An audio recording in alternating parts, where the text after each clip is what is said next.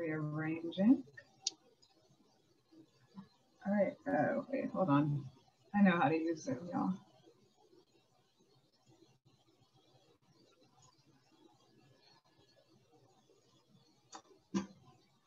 Okay, so the two films that I'm going to be talking about are Candyman and Get Out. I'll be following this layout for the discussion of Candyman, basically because it provides context for both films, and then we'll get into the specifics of each film. So I'll be talking about anti-Black propaganda in the US, racist ideologies and interracial relationships in the UK. That's when I'll throw it back over to Sam and they'll talk about them. So you can see that this isn't just something that was in the US. Then contemporary politics and white saviors and white saviorship as it comes up in Candyman. And then of course, Be My Victim, Love and Monstrosity, talking about the depiction of monsters and love in Candyman. So I'm going to start with some history. If you might already be familiar with it, but you need the context in order to fully understand some of the problematic elements. So, all right, I'm going to talk about the road to Jim Crow. If you are not familiar with Jim Crow were laws that were at the state and the local level that enforced racial segregation in the Southern United States following the Civil War. I'm using the term antebellum America here to basically, I know we normally use it as the antebellum South, but the anti-Black propaganda and stereotypes of Jim Crow didn't stay in the South. They ultimately influenced the entire United States, and I would even say outside of the borders of the country. So this map that you're seeing is from the 1860 census. The 1860 census was the last census that was taken prior to the Civil War starting in 1861 to when it ended in 1865. It's considered one of the most accurate censuses of this time because since the world was falling, well, not the world, excuse me, since the US was falling into the Civil War, they were really determined to get the information about the people and the population. So the population of the United States at the time was approximately 31.4 million freed people, and this means Black Americans who were either born free or who won their freedom at the time, 476,000. And then it should be noted that the population, that 31 million number, does not include the slave population of 4 million, which was a total 13% of the population, or include any Native Americans who either lived on reservations or what the government at the time chose to call unclaimed land, which was their land anyway, but that's another conversation. So you can get a better idea of how slavery was practiced throughout the United States. This 1860 census map is showing the locations of slavery and the percentage of slaves in them. So if you start at this third sort of gray area, that's 30%, 40%, 50%, all the way up to 80 or more percent of the population of that area is slaves. So this 4 million population, while it was definitely particularly heavy in some areas, it was throughout this entire area. So now everybody, we talk about the Civil War, and it's not this thing that just happened overnight. It was something that was worked towards for a long time. Most people are familiar with Harriet Tubman. She was an abolitionist and ex-slave and led people through the Underground Railroad. If you weren't familiar with her, she just had a film come out, questionable film, but it, just like Belle, it gives you some historical context. Sojourner Truth also was a slave and ultimately became an abolitionist, and then Nat Turner. So Nat Turner is predominantly known because he organized a rebellion that was comprised of Virginian slaves, and it was not the Nat Turner Rebellion of 1831. It ultimately ended with him being killed, but it made people more aware of slavery and how that people were willing to fight for it, and it also inspired abolitionists to start organizing. So William Lord Garrison, Elijah Paris Lovejoy were two of the founding members of the American Anti-Slavery Society that was founded in 1883. I was said that, and that is not what I meant to say. I apologize. 1838, I inverted my numbers, following the Nat Turner Rebellion. Elijah Paris Lovejoy was actually ultimately killed by a pro-slavery mob. And he also worked with David Walker, who was also alive up to the time of Nat Turner. So all of these people were actively working to end slavery, most of them working from the more northern states that still had slavery, but a lot of them had a process where you could work towards your freedom incrementally. So they were more able to have abolitionist movements in that area of the United States. So they're doing all this work, but then along comes Harriet Beecher Stowe. In 1852, she published Uncle Tom's Cabin, also known as Life Among the Lowly, in response to the 1850 Fugitive Slave Act. The 1850 Fugitive Slave Act ultimately, it required people in northern states that that didn't have slavery, that if a slave from the South ended up there, you were required, and this was by the federal government, to return that slave to the South and to their owner.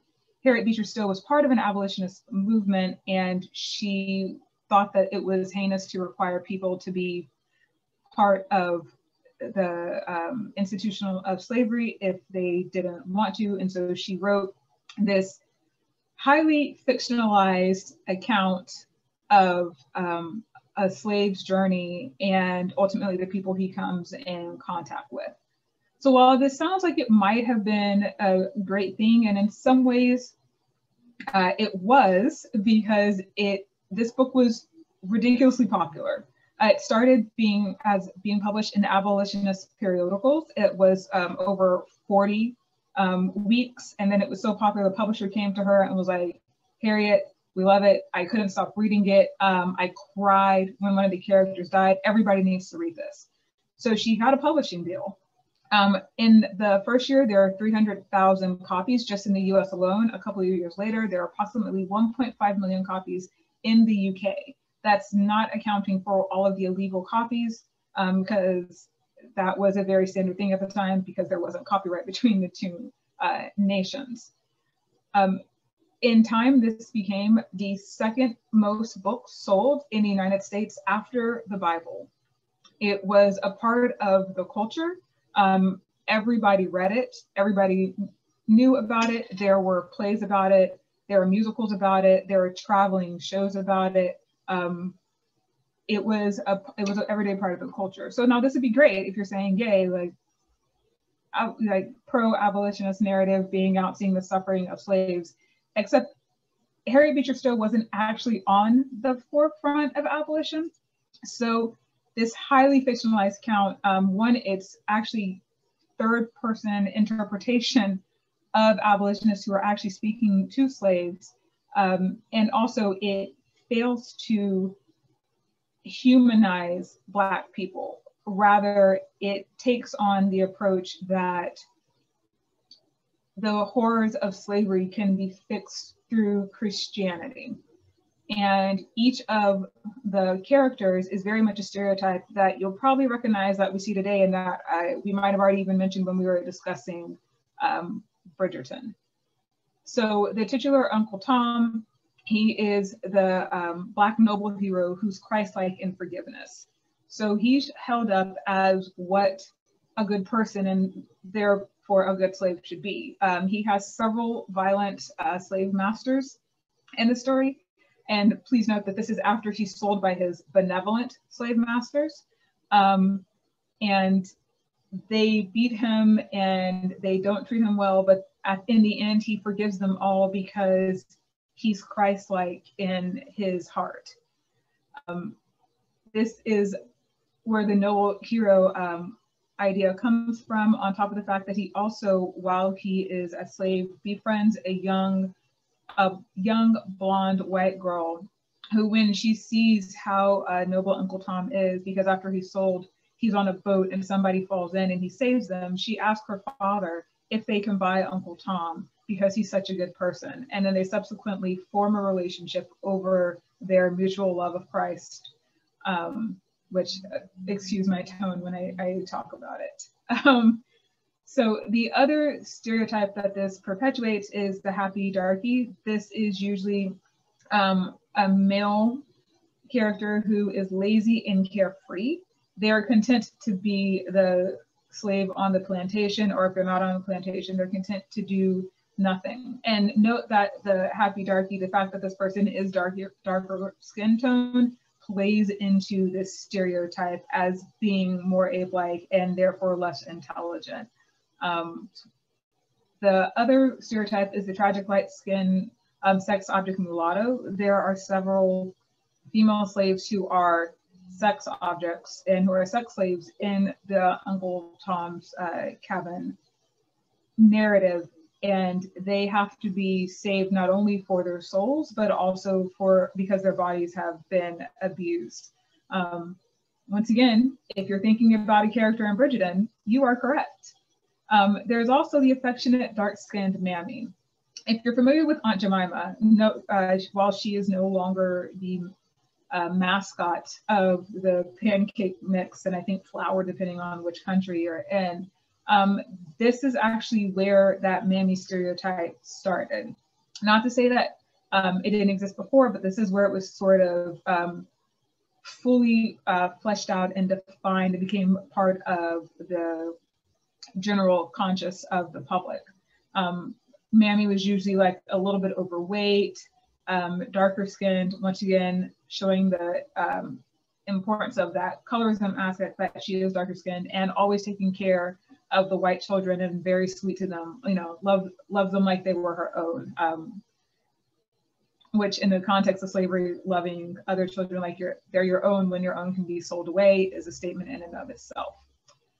There's also a young Black child, and she's shown as unintelligent and mischievous. Not only does she not speak clearly, but there's also the suggestion that because she's either emotionally or mentally or physically unstable. So there's that touch of ableism right there. But then on top of that, she's still mischievous. She still steals stuff. She still plays with her mistress's stuff when she shouldn't. So even though there's a suggestion that she's not fully aware, it's still her fault. And then finally, we have the angelic white savior, who's the blonde little girl who befriends the noble hero, Uncle Tom. And all of the slaves who are around her, she gets sick, and in the end she dies. But before she dies, she goes around and gives locks of her golden hair to all the slaves and has them promise to be Christ-like and to be good people, and then has her father promise to release them. And once again, this was furthering Stowe's narrative that through Christianity, all the ills of slavery can be forgiven, also taking away the agency that maybe the slaves don't want to forgive anybody. But because this white girl gave them their hair, she will. And I don't know if you can see it in the picture, but the imagery also really drives home the fact, if you see the character Uncle Tom, this is Uncle Tom, and he's sitting right next to Ava, that's the name of the little white girl, and there's a halo behind his head, suggesting sort of like, because he's so Christ-like, he's one of the good ones. And I don't know if you can also see sort of the exaggerated features as well. And this becomes something that's a standard part of Black stereotypes. So we have all these stereotypes out, everybody's talking about them. And these stereotypes, the novel that they're in is said to be the thing that helps promote the Civil War. There's a story that when President Abe Lincoln met Harriet Beecher Stowe, he was like, "Oh, so you're the one who's responsible for this war." Now, obviously, that's BS. I showed you a few pictures of the people who are actively fighting for abolition, but pop culture had power even back in the 1800s, and so she was seen as the person who sparked the national sentiment of abolition. So following the Civil War, that went from 1861 to 1865, we have Reconstruction. And Reconstruction ultimately leads to Jim Crow. So Reconstruction was the area following the Civil War that ultimately was supposed to not only help slaves transition to freedmen, but also heal the ills between the North and the South that had happened, and cause the United States to become one country again. The picture that you're seeing is a very idealized depiction of the Freedmen's Bureau.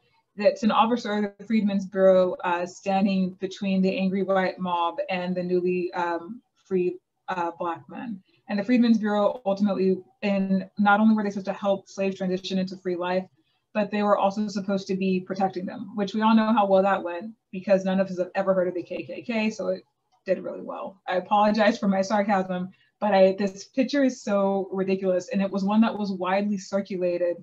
Once again, the power of propaganda to say, like, look at what the government is doing. Like, we're doing something that's better for everybody. We're going to stop more fighting, because the South had been destroyed. A lot of people had lost what they had. And everybody, I feel like we're always talking about now the number of people who died in the Civil War. And so this was like, no, we can have peace. The Freedmen's Bureau is here to provide it.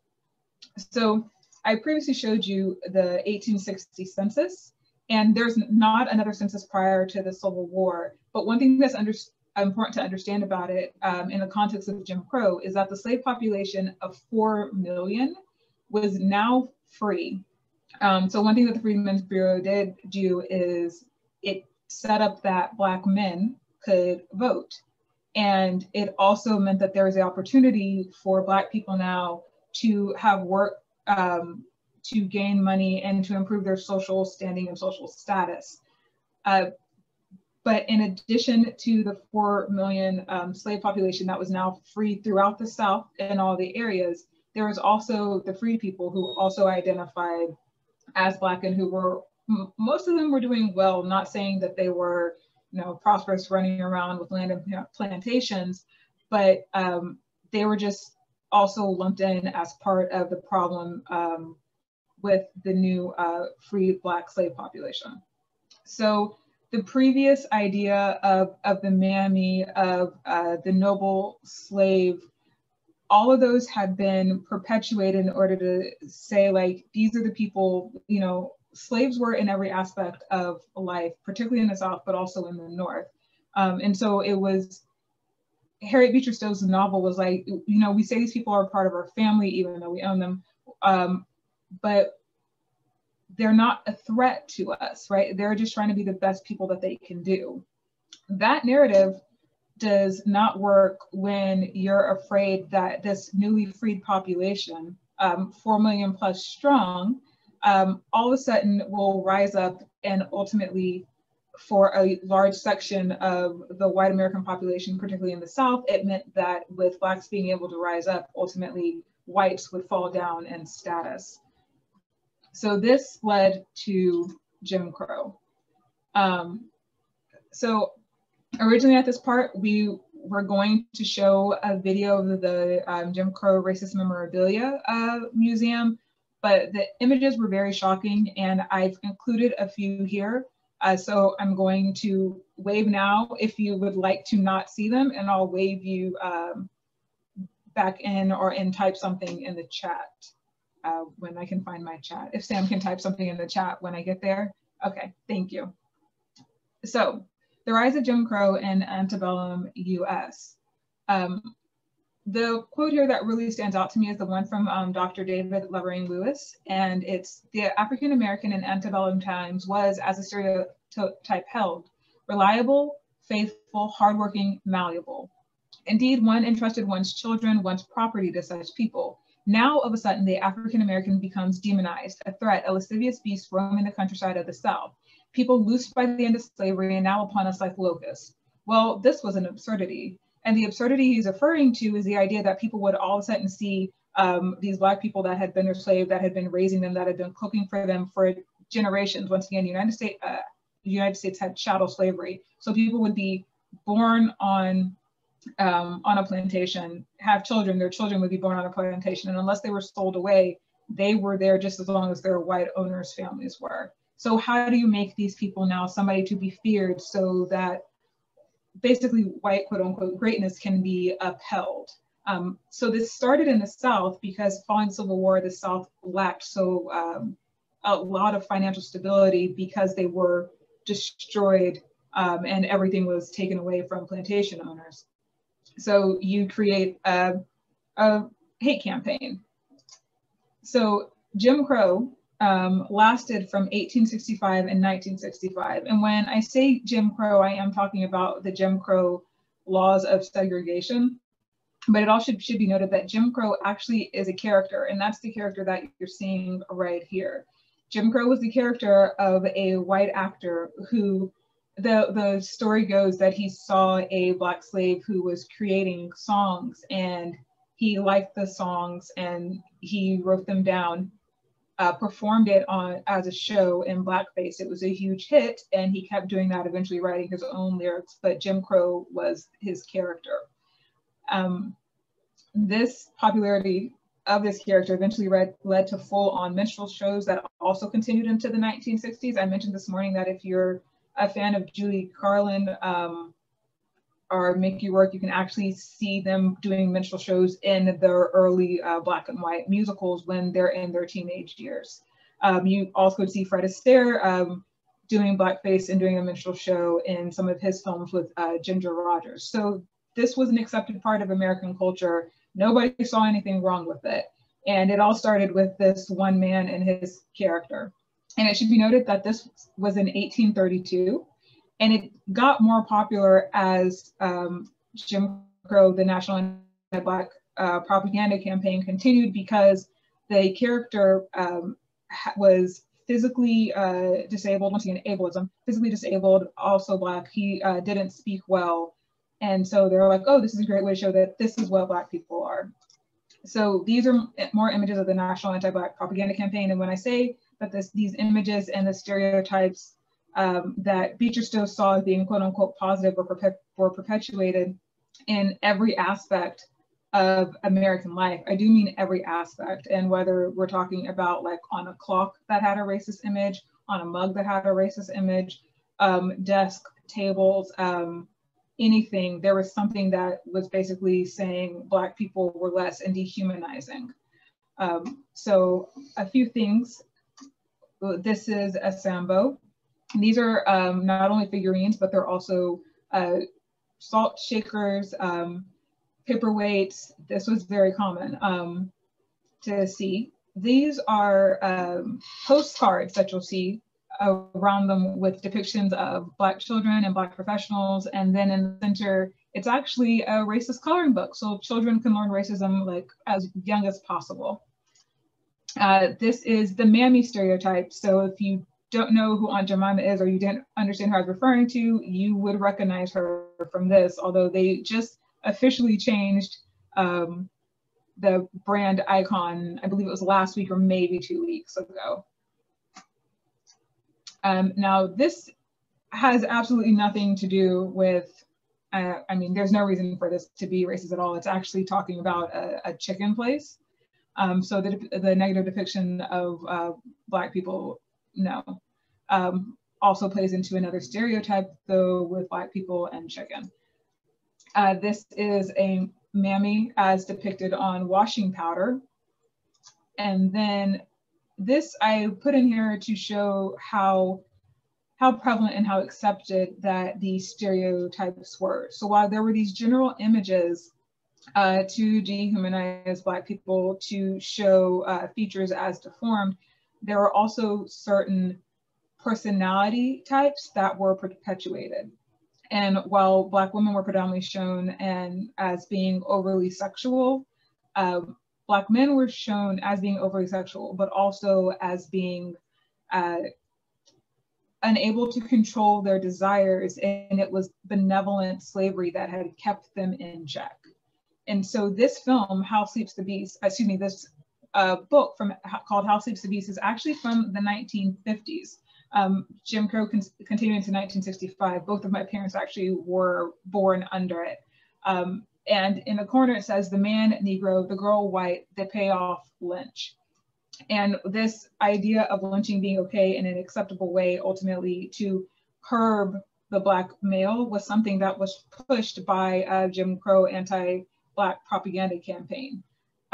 Prior to the Civil War and Reconstruction, if a white woman wanted to sleep with her Black slave, it wasn't that it was something that was accepted or like smiled upon, but it was like, it's her property, she can. But after Jim Crow started, it became a, now we have to protect white women's virtue from the wild Black men. So this was best shown in The Black Brute Stereotype. This is from 1899. It's the sheet of cover music. Once again, no reason for this image to be here, but simply to perpetuate the idea of Black people as less and of Black men as violent, smoking. You see the larger lips, the larger nose, the very dark skin. This also fed into the idea of, well, the impurity of the race, which led to lynch mobs, moral panic, but also miscegenation laws, and ultimately led to the separate but equal, case. And so therefore it was codified by the federal government that separate but equal was indeed equal, which obviously it inherently is not. And this is from 1864, and it was a warning that if the North wins the Civil War, this is what you have to worry about. You know, white women and Black men being together, and then what happens to the white race. So after all of this is going on, as though it's not enough, as though this propaganda is spreading from the South out into the nation, isn't enough anti-Blackness and isn't strong enough, then we run into a film. And once again, pop culture has always been powerful. And this is The Birth of a Nation. It's a 1915 film, excuse me, that's about a white woman who is stalked by a Black recently freed slave, and how the Ku Klux Klan comes along and saves her. Obviously, they did not have a Black actor. The person you're seeing in the center of the Ku Klux Klan is a white actor in blackface. So you're seeing a still from the movie on the right, and then on the left, this is how it was advertised. The greatest picture of all time, The Birth of a Nation. And this was not just in the South, this was a nationwide campaign and eventually international. So this is a poster talking about how it's coming to a theater in Texas. This is a poster talking about how it's going to be in a theater in Philadelphia. This is for Washington, DC, and it's listing all the other places it's been seen. So New York, Chicago, once again, Philadelphia, Pittsburgh, and St. Louis.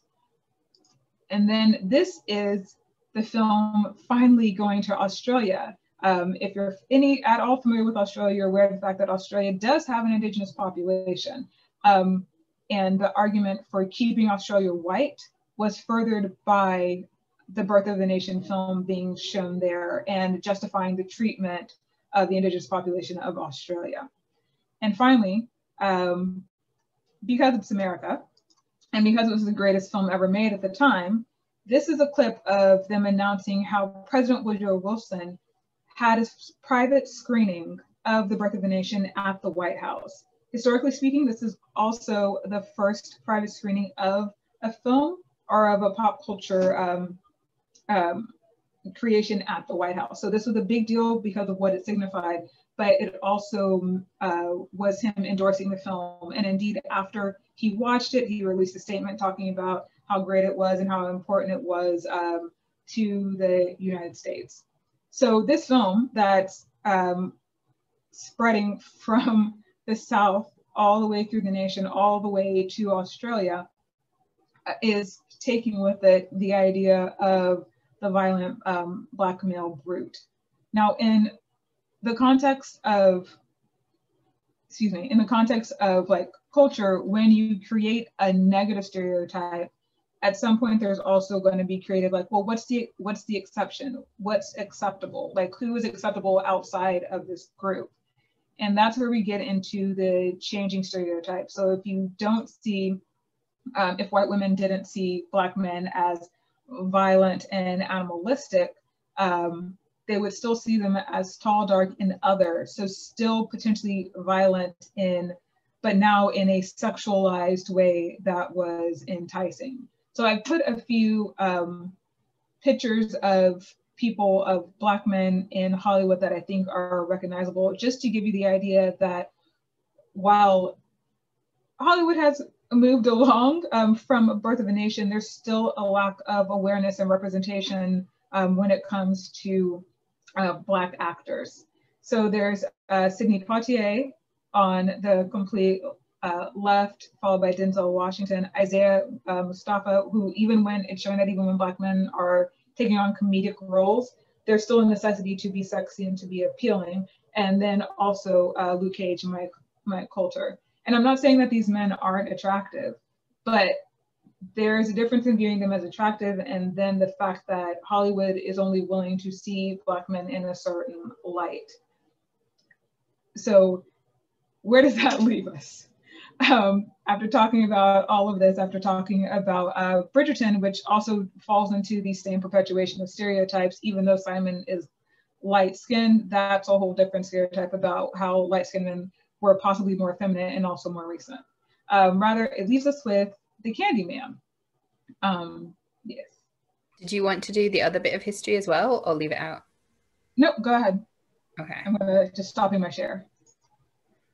Yes. So before we get to Candyman, just quickly, when we were talking about it, people are perhaps aware of this American context. I just wanted to put this, we discussed it and sort of thinking about the UK context as well, just to trace some of those similarities in kind of racial ideology, which we're finding cropping up in the UK as well. So there is a historical specificity to the situation that we find in America.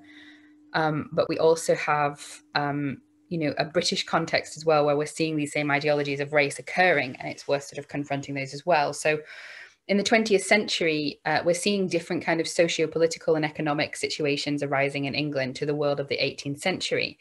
After the First World War, there was an influx of immigration, and there was also an economic downturn. And we have the 1919 race riots. There were race riots in a number of UK cities, including sort of most famously Cardiff and Newport in Wales, Glasgow in Scotland, and Liverpool in England. And you can see a picture there for the racial riots at Cardiff. The Liverpool riots are perhaps the most well known because they resulted in significant property damage, with I think up to 700 people having to take refuge, and in the lynching of the black sailor who was 24, Charles Wooten. So you are getting these racial tensions and ideologies, particularly connected at the time, as we can see in this newspaper cutting, firstly to sort of economic concerns and economic downturns and this anti-immigration rhetoric that we're finding appearing, but also to this idea of interracial relationships. And you can see from the title of that newspaper cutting about the Limehouse riot in London that this emphasis is being placed on Black men and white girls. So if you're thinking about race in England, often people know about this and sort of as a sort of changing point. And there is some discussion sometimes about this kind of as the point where Black people came to England, which as we know is very much not true.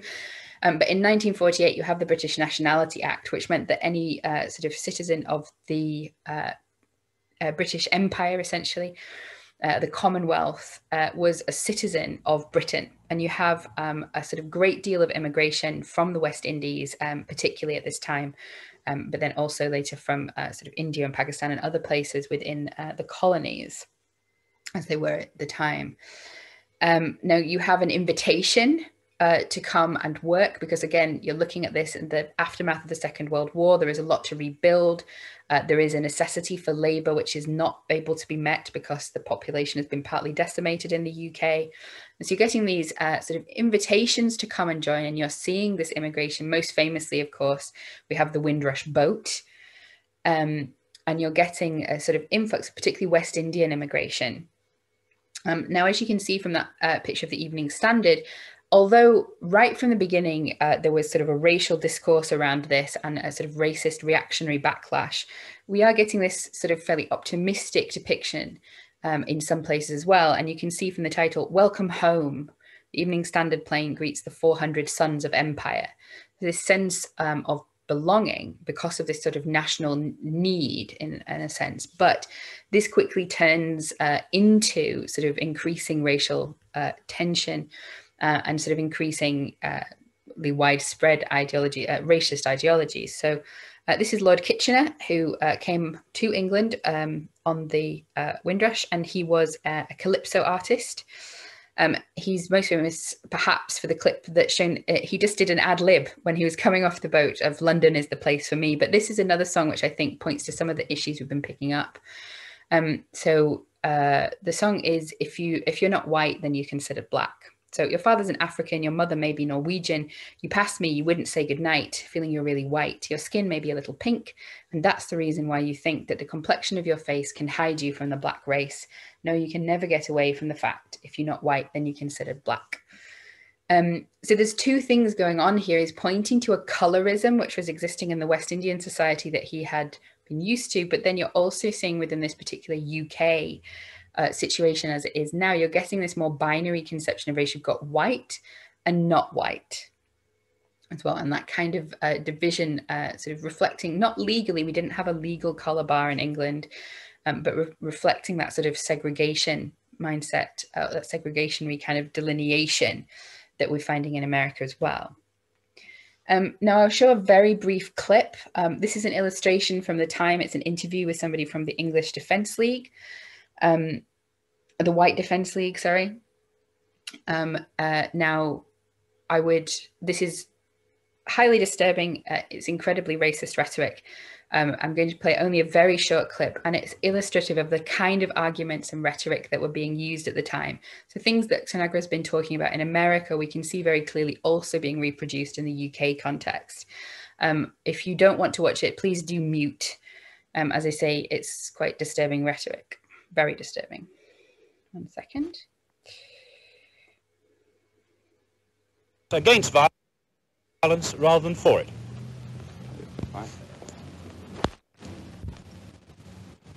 Well, what do you consider the dangers of an increasing coloured population?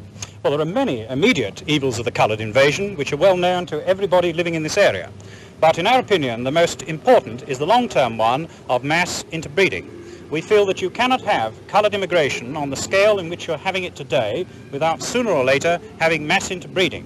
That must lead ultimately to a mulatto Britain.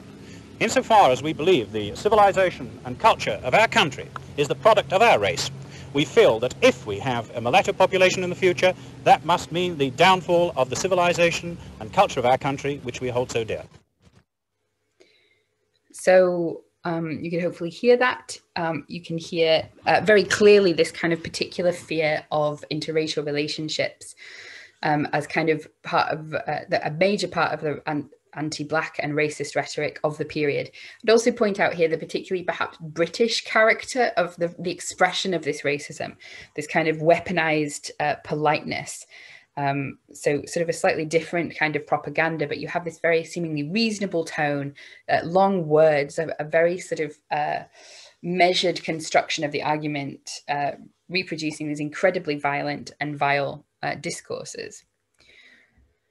So just within this British context, moving up to the period in which we're going to be finding Candyman, we're also seeing these ideas as well, as Tanagra talked about, of that the sort of the brute idea or the connection of Black masculinity and criminality, particularly within the 60s and then into the 70s and 80s. And we have the resurrection and widespread use of the sus laws. So the sus laws actually date back to 1826, but effectively you could be arrested for looking suspicious. And these were widely deployed against the Black population in Black majority areas such as Brixton. And we see this particularly in Operation Swamp in 1981, where these Black areas were targeted by widespread sort of deployment of the sus laws and stop and search. And those eventually led to the Brixton riots in 1981 as well. The picture at the bottom is Linton Kwesi Johnson, and I put it here in case you're sort of interested in looking at the Black response to these laws. If you find, he was a dub poet, he's dub poet and activist, and you can find a lot of his poetry on YouTube. If you look for Sonny's Letter, that was his anti-sus poem. Of course, you're kind of then, these sort of rhetorics are leading into these kind of violently racist, discriminatory speeches and policies working their way into government. You have, of course, 1968, the very famous Enoch Powell Rivers of Blood speech, which you can look up for yourselves if you wish to do so. I think it's quite famous, and I think it's quite clear what he's heading towards there in terms of the perceived threat of Black immigration. In 1978, you have Margaret Thatcher, the Prime Minister at the time, using this sort of very similar to the man that we just saw, this rhetoric, this very reasonably sounding or reasonably constructed rhetoric to produce this image of Black criminality and threat. So you sort of disguising this sort of very violent rhetoric to some extent. So we have the British character has done so much for democracy, for law, and done so much throughout the world that if there's any fear that it might be swamped, people are going to react and be rather hostile to those coming in. So this rather hostile, of course, is a minimization of some of the sort of racialized violence and division that was occurring at the time. You also have this idea of the British character, understood as the white British character, as connected to democracy and law, in contrast to the swamp, the swamping of Britain by people of other races, particularly Black men. So that is the end of my section. And over again to you, Tanagra, or did you want to use those pictures first? I can't remember how we did it this morning. By the way, if people have to leave, please do, but you're also very welcome to stay. We'll be going on for another hour, basically. Yeah. It's a complex topic. No, I'll just go on to Candyman, because you sort of gave me a perfect segue. So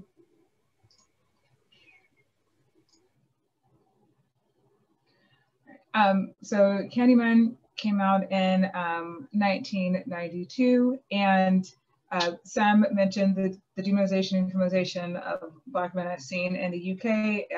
That, as I showed you with the anti-Black propaganda of Jim Crow era, was also happening in the US. The Black brute stereotype of Jim Crow today in modern media is viewed as also the Black brute or the Black thug stereotype. And that's one that we see played out in Candyman. If you're not familiar with Candyman, I'll give you a rundown of the film. So Candyman is the story of Helen Lyle, the white woman on the left, who's a graduate student who is writing her thesis on local legends and myths.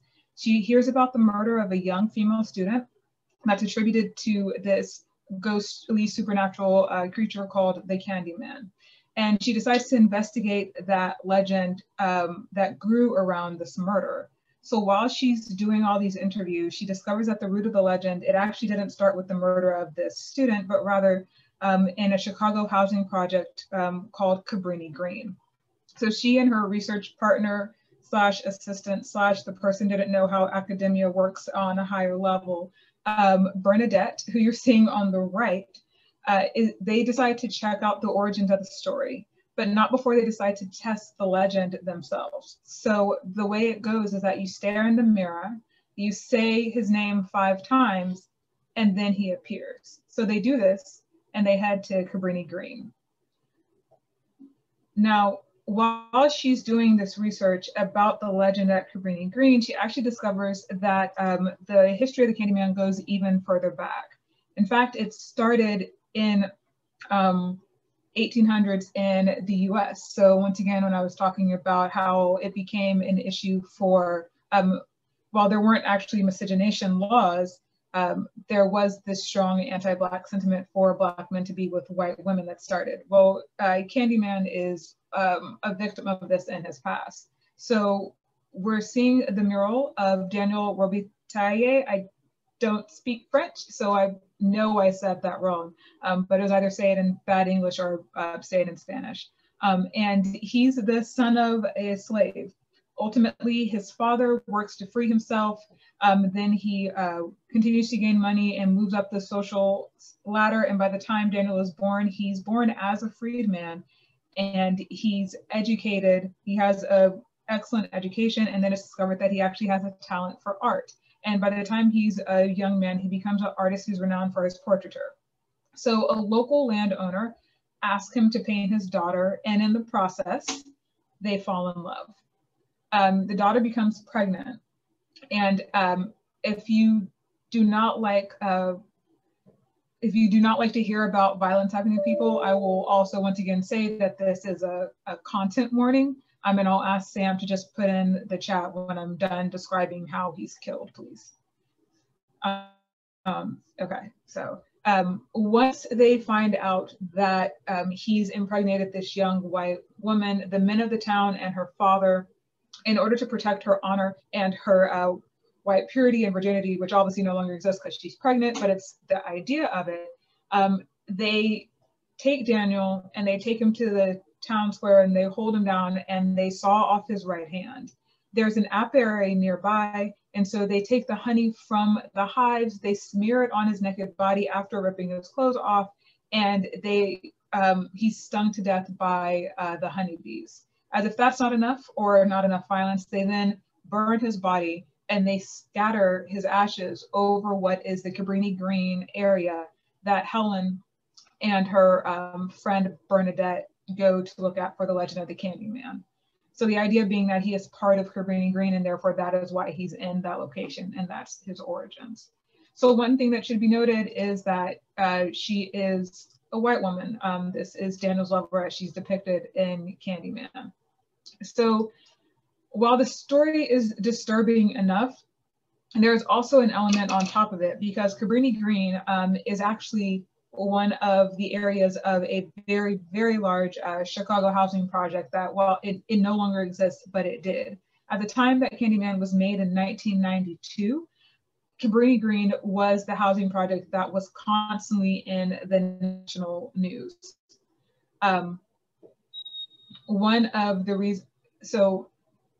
One story that doesn't happen at the Cabrini Green location, but rather happens in the same housing project. I believe Sam said housing projects are called council estates in the UK. So one of the things, sort of, okay, I'm trying to give cultural equivalents, but so Cabrini Green is towers that are part of this very large Chicago housing project. And when I mean large, I mean it houses like several thousands of people. So you'll see on my screen, it's from Chicago Free Reader, and the title of it is "They Came In Through the Bathroom Mirror." Now, this story is actually about a woman called Ruthie Mae McCoy, and she lived in a different building that was, I believe, on the west side, while Cabrini Green was on the north. And the article talks about how because she was a paranoid schizophrenic and she was 52, when she called the police to report somebody trying to break into her apartment, she told them that they had thrown in the medicine cabinet, and they didn't believe her. And so nobody came out, even though two of her neighbors called in and also said that they heard something and ultimately heard gunshots. The police came by to check on her, nobody responded, so they left. Then the day after that, because they didn't check on her until the day after she had called, the day after that, then one of her neighbors was like, I haven't heard from her, I haven't seen her. She was an older woman living alone. So the police agreed to come back out. They're like, okay, this is odd. They ultimately broke into her apartment, and 2 days after she had actually called wanting help, they find her dead and shot 5 times. And they see that indeed they broke in through her medicine cabinet. So you can see the image right here. Cabrini Green and all of the towers at this housing complex. This was actually an issue in approximately every 4 or 6 out of 10 apartments that the apartment on the other side could push through. And Ruthie actually had been robbed previously by people doing this. And when she called to report it, they never fixed it. And it ultimately led to her untimely death. So this story is taken and becomes the basis of how the Candyman's first murder in the Cabrini Green of the film. There's a lot of white savior elements going on in this, not necessarily because the story is taken, but because the creative who wrote the story, one is a white male, but then on top of that, he also decided that he wanted to make the person doing this research, Helen, a white woman. And then outside of the story, he also thought it was very important to shoot at the location that this happened at. So on the left, you're seeing the hallway, and at the apartment at the end is actually Ruthie May's apartment where she was murdered. And on the right, you're seeing a shot of the actual Cabrini Green. The buildings were very similar because they were part of the same housing complex.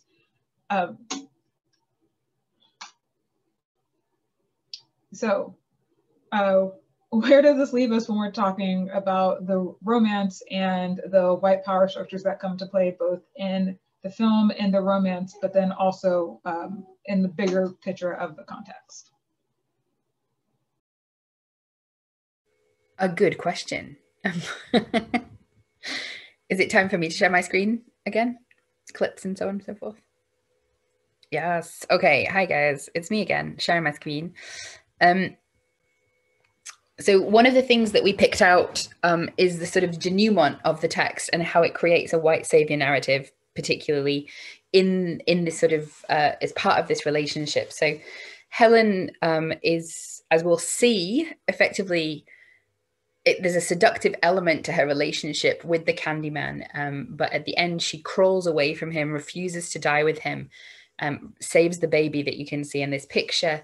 And then this is her funeral, and you have the entire congregation, as the Candyman refers to it, of Cabrini Green coming to her funeral. And then you also have this kind of white savioriness really underlined in the mural.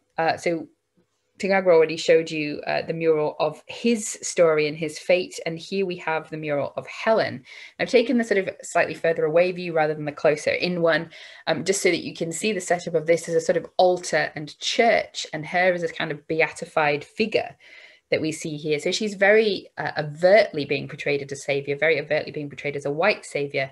And within that relationship between the two of them as well, she sort of, as we'll discuss it in a little bit more in a second, her sort of refusal to be in that relationship transforms her into a savior and erases him and his power in the area.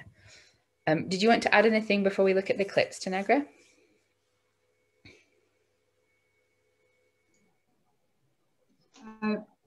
No, I think the only thing that I would probably add is that it should be noted that Helen does go looking for the Candyman and he responds. There's not a situation where he's chasing after her. She ultimately is the person who instigates this entire relationship and all of the tragedy that follows. Yes, definitely. Something to bear in mind when we see these scenes just now. Hopefully it will actually play on my screen, but we will see. It might just work as a link. So wait a second. Okay. Oh, so this is the first scene in which the Candyman or Daniel appears to Helen.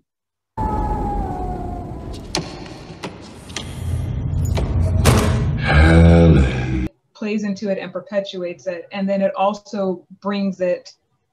It also sort of doubles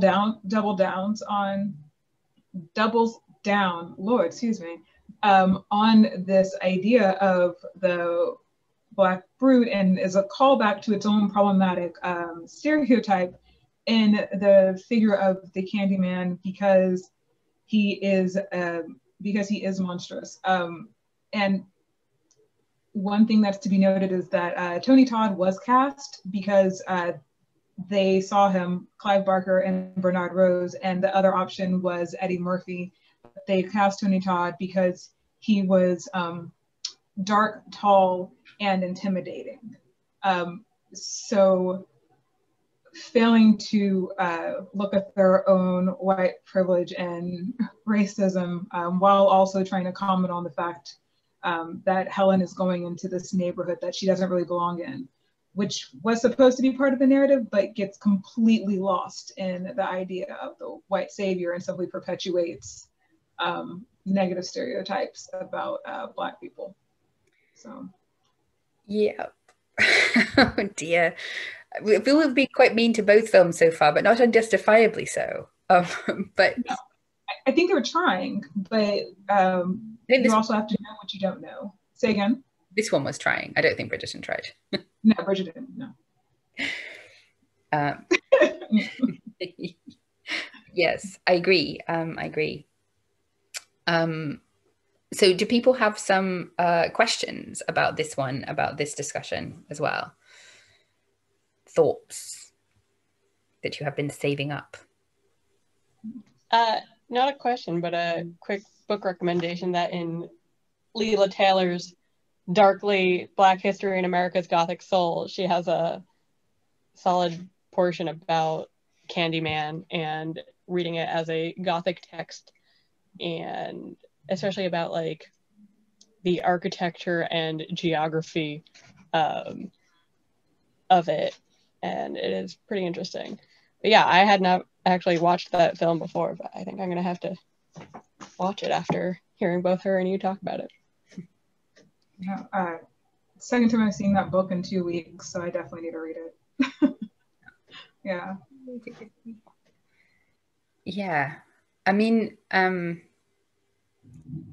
Maisha's talk as well looked at Candyman, and I thought like that sort of, I think her concentration on camera work is really interesting, and you could go into a whole dissection of what the camera is doing in terms of representing sort of their relationship and cross currents of identification and stuff in different scenes, and also the what's the term